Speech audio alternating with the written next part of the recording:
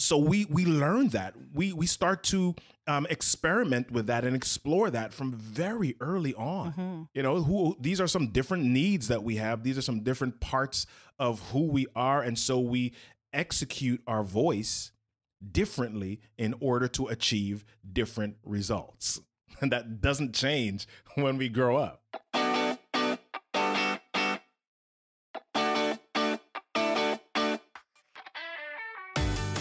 Welcome to Audio Branding, the hidden gem of marketing. I'm your host, Jody Krangle, and this podcast will discuss just how sound influences our behavior. I generally talk about this in the context of advertising and marketing, but there are other places this is important too. I really feel that it plays a much more important role in our lives than maybe we realize. So let's delve a little deeper. This is the first part of my interview with Robert Kennedy III. My next guest is the co-founder and president of Speak Right Now Communications.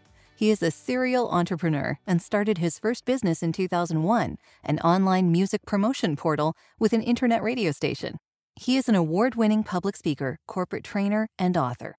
His books include 28 Days to a New Me, 7 Ways to Know You Should Lead, and Find Your Voice, 28 Secrets to Help You Speak Up and Speak Out. He has a background in education, media, and radio. Through his training company, he works with leaders who need to deliver critical messages with confidence. He lives in the state of Maryland, where he has been featured on Fox and CW for his work around confident communications. His name is Robert Kennedy III, and I'm really looking forward to our conversation. If you want to learn how to better communicate your message, listen close.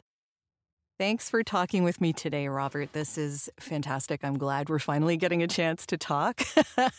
No problem. Yeah. How are you keeping up? This is weird times. Are you noticing anything particular, like any pitfalls you're falling into? I know with me, it's remaining motivated. Yeah. Well, I don't think that that's a problem for me. It's more so doing too much. I feel like because everything's virtual now, I don't have the space of driving from appointment to appointment in my car. I don't have the space of managing those back-to-backs. Everything is, it's phone, it's virtual. So we can just do them. My commute is like from the kitchen to my office. So everything is smushed together, and I feel like I'm a little bit more busy now than I was before. Yeah, it's kind of crazy. I guess when you can put video conference after video conference after video conference and not have to move around, it's hard to get space in between. Yeah. I get stressed about that as well. There's so many virtual meetings going on, even in voiceover. Like all of the people I know are all getting together and doing things virtually. And there's a never-ending parade of new virtual conferences and things like this. So yeah, it can get overwhelming. Yeah, it can. Yeah. It can. But what we're going to talk about today, and I'm really excited about this, is the communication part of all of that, obviously, is a big part of how sound influences us. So as something that I could talk about on this podcast, I was really excited about talking with you further on that. So I wanted to sort of dig into what your background is in sound. I know that you have been a voice actor and a teacher as well, right? Yeah. So I've done, I guess, quite a bit in sound. So I did voice acting for a bit. I was a singer. I had a singing group for quite some time as well. I started a group in my junior year of college. And then I started another one after that. So I started about 3 or 4 singing groups, choirs, and in that process, as a part of that and wanting to get better, really did voice lessons and learned quite a bit about breathing. Breathing. That's a different podcast. Exactly. Right. Working with the diaphragm and some of those types of things that we take for granted that really affect our energy and how we communicate and how we connect with people. And, things like, instead of dying out at the end of your phrases, really being able to use your diaphragm, using your lungs, using your breath control to really push your energy all the way through the end of your phrases. And those are things that I didn't pay attention to or really know about before. I mean, and just recently we're hearing about terms like vocal fry, and I didn't know what that was. Yeah. I didn't know what that was. I've heard it. I've heard, I won't say any names of actors or actresses that do it. There are a few of them, yes. Yeah, but I didn't know anything about it. I heard it, I identified it, I wondered why and what it was. And then as I kind of dug back into some of the training that I got, wow, yeah, that's exactly breath control and just not being intentional about certain things. Yeah. Although I would say that in some cases, vocal fry is quite intentional. Yeah. Yeah. I think it depends on how you're using it and who's using it. But yeah. Exactly. Well, we're not getting into names or examples there, but yeah. Not at all. Yes. Yeah. Well, so how did you transition from that into public speaking and I guess sort of teaching this whole storytelling thing? I just want to get further into that because it's fascinating. Right. So my entry into voice acting was I was a teacher for 10 years, and I taught biology and physics in the classroom. And I moved into the world of instructional design and creating online courses for companies. But so I don't want to make this story too long. Part of my background we have time.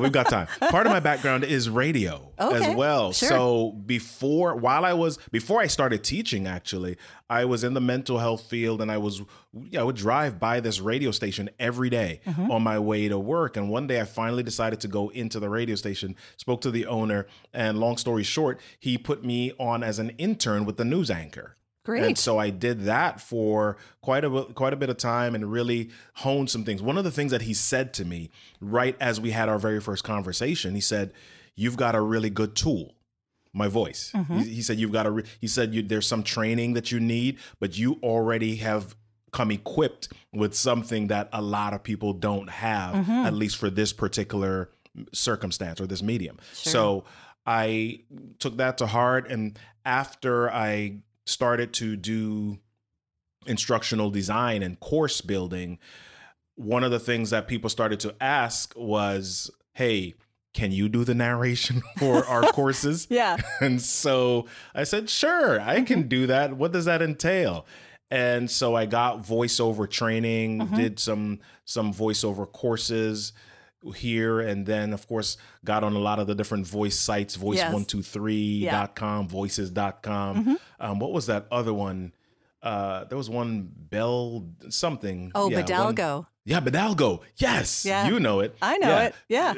Armin is a great so, guy. It's a German directory. Yes. And so you reach a lot of Europeans that way. Yeah. Exactly. Yeah. Exactly. So was on all of those and got some pretty neat gigs. I did a voiceover spot for Nature Valley. I did some pretty neat ones, and it was really great. But a lot of the work that I was doing was in that online course development space, doing a lot of e-learning voiceovers. Sure. That's a lot more work than people think. Yes. It's quite the long haul. Yeah. I admire 3 people. hours as opposed to a 30-second commercial. Oh, yeah. Yes, definitely. Yeah. So it can be quite the thing. Yeah. But so it sounds to me like sound has always been important to you, and using it in the context of reaching people more deeply and more intentionally, I guess, is sort of where I'm going with this. Right. So how do you, well, first of all, because sound has always been important to you, how do you feel that you use it in your career in order to connect more deeply with people? Wow. So one of the things that I really share with leaders of organizations is that your voice and the way that you use it goes a long way towards building trust with people, allowing them to hear your passion, allowing them to hear your connection with the vision and where the company or the organization is going. So really paying attention to that. A lot of times people kind of feel like, oh, well, I can talk. I've grown up talking. I've talked my entire life. So they don't pay attention to some of the subtle nuances of not just the words that you say, but what you do with your voice as you're saying some of those words. Do I speed it up? Do I use a little bit more depth as I share that information? Or do I get a little bit more high pitched in order to share my excitement about some of those things, and maybe my conviction or my passion about certain things, and the speed at which I say certain things plays a role as well. And so hearing, really being aware of some of those nuances and differences are some of the ways that I work with leaders. And yeah, so that's really how I feel leadership and voice connect. Yeah. And you had mentioned before your voice of a leader presentation. Do you talk about that in that context, or what is that presentation? Absolutely. We are actually developing an assessment where there are there's some different quadrants. Let me see if I can pull it up while I'm talking to you, a multitask here. Sure. So there are 4 different quadrants in which we look at voice. And hold on one second. I think I got it. There we go. Woohoo. So we talk about conviction, confidence, being compelling, and competence, and how that shows up in your voice. And so what are the things that a leader can do vocally to engender or to exhibit some of those different traits? Okay, so it's like the confidence is your body, the conviction is your heart, the competence is your head, and being compelling is from your mouth. So how do you look at those things? What do I really want to do for my audience? What is it how do I want them to respond? How do I want them to connect to this content? And so based on that, what part of my voice am I going to use as a leader? And maybe even further than that, where do I lean naturally so that I can learn how to adjust that in order to achieve the results that I want in that particular setting? Yeah, that's a great thought there too, because then I guess if you're already leaning in the direction you're inclined to go, it's easier to get where you need to go. Yeah, it is. And being aware of that as well allows you to maybe pivot or adjust if you have a leaning towards maybe the passion and conviction side of your voice, but maybe your audience doesn't want the passion and conviction. Maybe they're more data driven. And so now you need to be even more compelling. So it depends on your audience. Yeah, exactly. Yeah. Exactly. Yeah.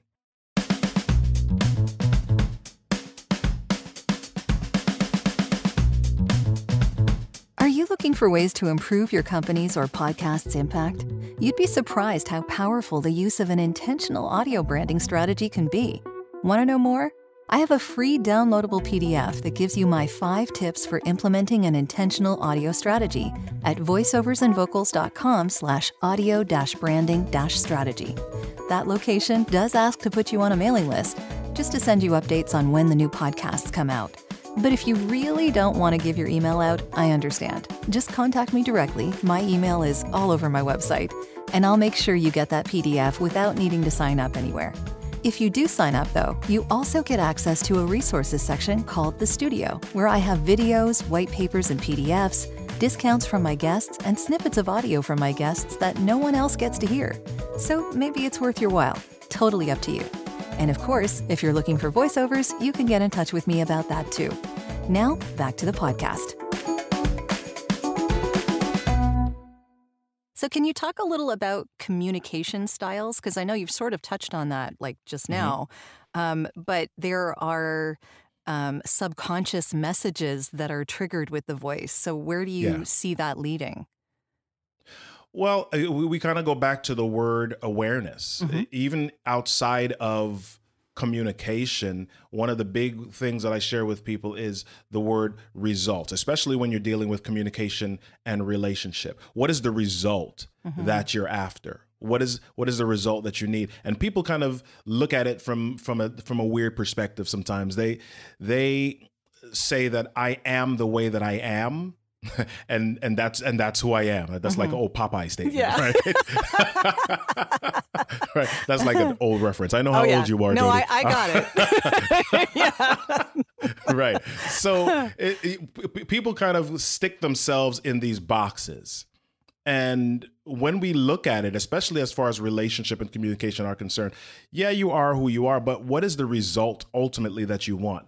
And can you adjust and can you be flexible in order to meet those results? Some people say, well, no, I've got to be me. Outside of that, it's manipulation. But, you know, we sell, we manipulate, we do that all the time. And I don't want to put a negative spin on it the entire time.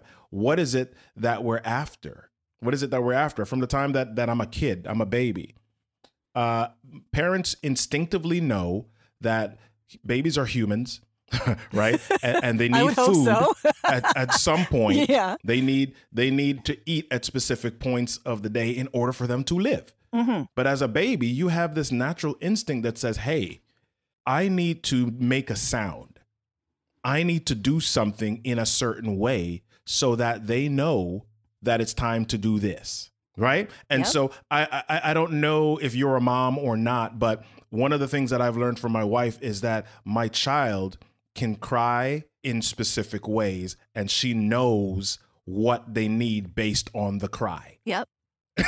Right. Yeah. This cry. Oh, yep. They're wet. This cry. Oh, yep. They're tired. They need to go to sleep. This cry. Yep. They're hungry. Right. And so we learn that we start to experiment with that and explore that from very early on. You know, these are some different needs that we have. These are some different parts of who we are. And so we execute our voice differently in order to achieve different results. And that doesn't change when we grow up. Yeah. Right. We just become less willing to admit it because, you know, somebody has put a negative spin on it and we don't want to we try to not feel icky. Yeah. I always wonder about that because like a lot of people say, oh, I don't want to market. It makes me feel icky. It makes me feel like I'm selling, you know, and I have to. Yeah, we do all the time and in various different ways and to people who may or may not want what we have to give. Right. So, I mean, you got to find who wants what you have to give. Absolutely. Yeah. So, yeah, I would suggest that it's not about being icky. It's about being real, actually. And we can do that in our voices. Yeah, it's about being real. But even further than that, it's about survival. Yes. Survival, because all of this comes back to our root instincts. All of this comes back to Maslow's hierarchy of needs. All of this comes back to those base things that we need in order to live. You know, so we've got the survival, we've got the food, but then after that, we're seeking all the way up to happiness. How do we get to contentment? Yeah. as a piece of our lives. And it's kind of crazy that we think about this from really the voice does all of that. The voice can contribute to all of that. Yeah, it does. Yeah. And your use of it, your intentional use of it can determine where in that continuum you attach. Yeah, that's a very good point. I don't know if you've actually sort of mentioned the different communication styles. Do you like recall those? I mean, I don't. Maybe remembering off the top of your head is because I wouldn't remember. I mean, there's so many different systems. There's so many different systems, and what I do really is inside of the space of leadership communication. So you know, you talk about some of the different systems like situational leadership systems. Okay. How do you communicate inside of that? You know, there's systems where you've got drivers and amicables and amiables and expressives. And how does each of those styles communicate? Right? So, I mean, you could even go back to Myers-Briggs and, you know, the introverts versus the extroverts, and then the INTJ, INTP, INFP, INFJ, all of those different things, and study how they communicate and why they communicate and the best way to communicate with each of those people, you know, over the course of time. And so there are definitely different communication styles, but you've also merged with that the personality styles of and leadership styles of people and what's necessary for some of those different situations. So you're leaning into what your strengths are as opposed to having to go too far. Okay, I get it. Leaning into your strengths, but also understanding who you're communicating with so that you know how to effectively connect and reach them. Yeah. Is there a particular one that you like to use more than others? You know, and I guess it would be really specific to you too, right? It really depends on the organization. I mean, there are some that prefer disc. I'm okay with the disc. I think Myers-Briggs 16 personalities has been around for a very long time, and so I think that is one of the ones that's probably the most popular that people really understand because it's a part of our lexicon. It's a part of our language. Everybody hears the term and understands introverts versus extroverts. Yeah. Sometimes incorrectly because we think inherently that introvert means, ooh, you're shy. You don't like people. You don't like talking to people. Yeah. And that's not necessarily true. No. You know, I'm a public speaker. I'm a trainer. I'm a pastor's kid. I've been in front my entire doggone life. I'm an introvert. Yeah. It's about how you get your energy back, right? If you get your energy back by being alone and having quiet time, that's an introvert. And I am definitely in that camp. So I totally get it. But our lives have to be fairly public. So, you know, there's only so much you can do before you hit a wall. Right. But it's not that you don't do it. No. No, I do. I spend quite a bit of recharge time, and I have to be intentional about that. I get up before the rest of the world. I get up before the rest of my family. I got to get up at least 1 to 2 hours before they do so that I can have margin and I can breathe. And otherwise I'll get up and I'll be mad at everybody. Yeah, we don't want that. Actually, along those lines, I'm curious about something. What do you do to be intentional with your alone time? Like, do you meditate? Do you do anything? I'm almost asking this because of the weird times we're in. Yeah. So if there's something that you're intentional about in that, I'd love to hear about it.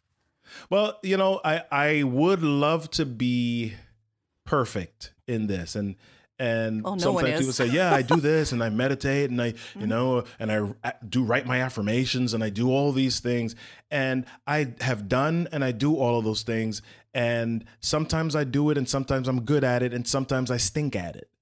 Sometimes, you know, it's like anything else. Sometimes I'm on the wagon and sometimes I fall off. Yeah, definitely. I do try to be consistent, though, at the very minimum, getting up and being in my own space with no other noise before everybody else. Okay. Before everybody else. It's just me and the birds. It's me. It's me. And sometimes if I can get up before the birds, and maybe it's just me and the crickets or cicadas at that point, then I do that. But I do remain consistent in getting up, and sometimes that involves doing some meditation. Sometimes it's literally sitting quietly. Sometimes it may be I get up and I may read or I may scroll, but it's a space where I'm non-judgmental with me. You know how you get up and you're nervous, you're on Facebook or you're on something and you're like, oh, geez, I shouldn't be on Facebook. Yeah, I'm kind of like, listen, this is my non-judgmental time. Yeah. I'm up. Do what you got to do. I'm doing whatever the heck I want with this time because it's mine and it's just me. Yes. Yeah. I don't know about you, but I find when I have absolute silence around me, like I love birdsong and that kind of thing, but I can't listen to music. It's weird because I'm a musician as well, and I can't listen to music when I want my peaceful time. My brain works too fast when I'm listening to music. I'm analyzing it. I can't stop analyzing it, so I have to turn it off and just have nothing. Yeah. And I've gotten to this place. I mean, I think as a young musician, I never, ever could imagine that I'd reach a place in my life where I wouldn't want to listen to music.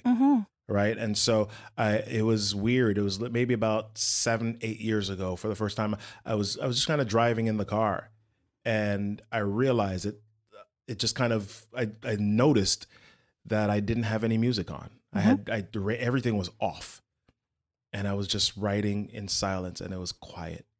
And it was great. And it's nice. Yeah, it's actually kind of nice. Yeah. I don't know when I came to that realization. I think it's been a long time, actually. Yeah. Yeah. That's, I guess, again, comes down to communication styles and personality styles and things like that. And all of us are different in what we need in order to recharge.